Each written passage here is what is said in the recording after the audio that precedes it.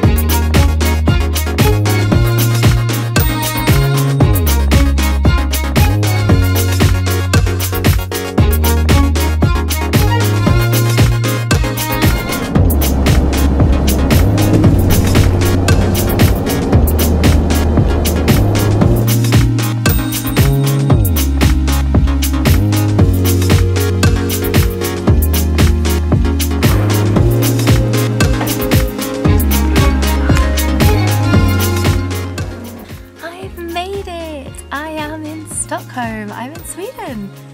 That's so cool. So yeah, the flight landed at about 10:15. So I've officially been up for 24 hours now. I had a nap on the plane though. And then the bus took about an hour and a half to get in. So it's 12:20. I'm in my hostel.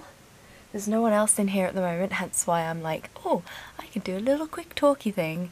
So yeah, I'm not sure what I'm going to do today. At the moment I'm thinking nap, because I am so tired. But yeah, so far I am blown away. It is beautiful here.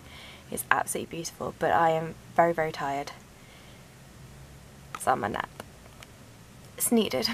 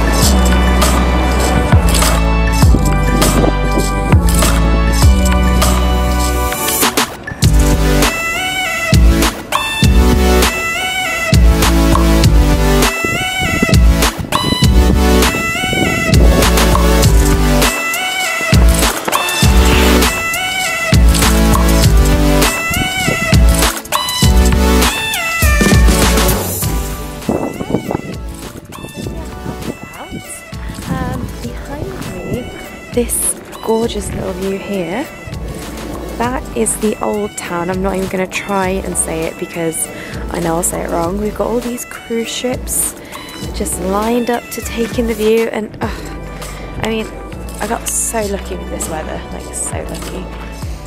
So I'm on one of the little islands. If you don't know, Stockholm is made up of like literally thousands of islands. So yeah, I had dinner and now I'm just kind of wandering around for a little bit. I'm saving the old town for tomorrow because I've got a tour booked that I'm going to do tomorrow. So yeah, so I'm just going to have a wander, see what happens, see what I find. We'll go from there.